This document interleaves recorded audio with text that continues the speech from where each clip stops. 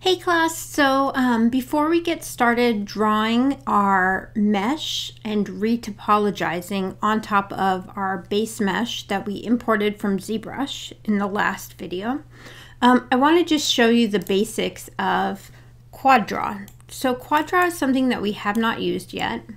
It is a tool in your modeling toolkit over here, all the way down. And what it does is enable me to draw polygons straight onto a surface. So like our mesh. First, I'm just going to select my polysphere here for demo. I'm going to use this magnet icon right here and turn this into a live surface. It tells me right next to this that the polysphere is the live surface. And next to this is symmetry. And now I can select Object X or World X. Either way, since we've been working in symmetry in ZBrush, we always want to work in symmetry in Maya for this particular option. Okay, so when we start off with QuadDraw, and we have our symmetry and our live surface, the first thing you can do is just left click to draw dots. So you can see my first two dots must have been on the world symmetry line. So I'm going to undo that. And let's draw, there we go. Here's two dots and 2, 3, 4. So I have 4 dots on either side. Let's turn on wireframe on shaded. There we go. Remember that you have to press Alt to be able to click around in Maya.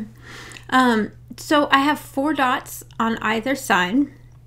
Now if I press Shift and hover over the center of these dots, I can preview my polygon for my first face.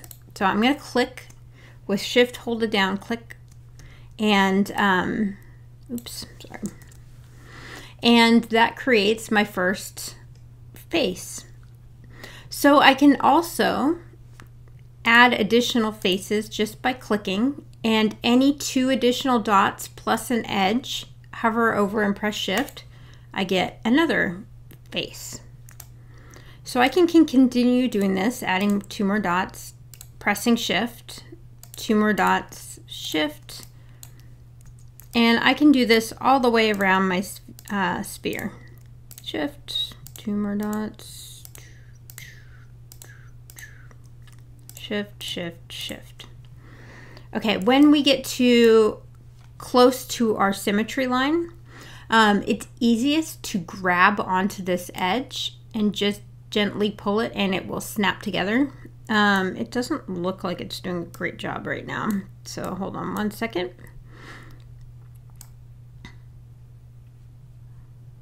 I'm gonna add 2 more dots.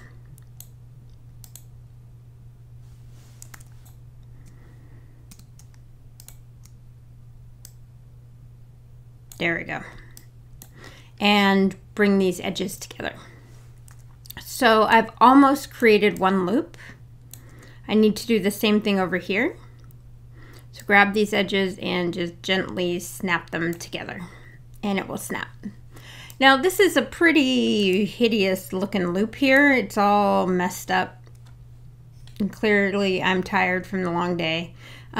But what is nice is I can also hold down Shift and you can see that my cursor has turned to say relax.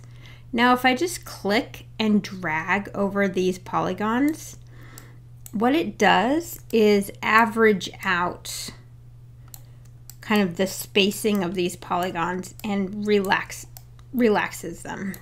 So I'm getting better topology by doing this. So that is Shift, left click, and dragging over my model. So the next thing we can do is Tab and left click.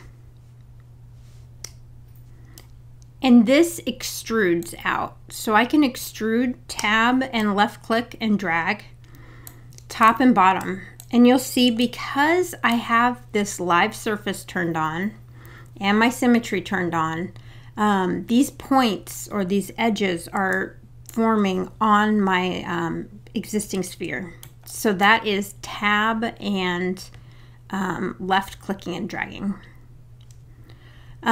Next is tab and middle mouse button. Let's see if that will work. I think I need an entire edge loop. Oops, sorry. Tab, middle mouse button, and this extrudes an entire edge loop. It's a little wonky in places, so that's where I would go back with my shift and click.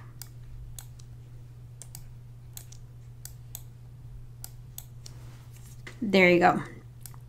I can also always click and drag to adjust these manually as well.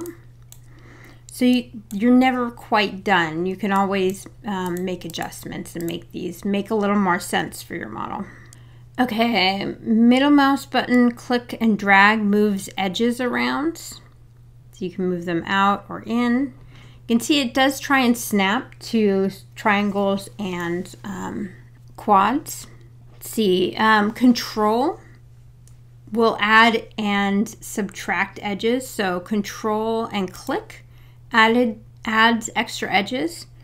Control and shift deletes those extra edges. So if I come in and say, nope, I don't want that middle edge, I can delete it.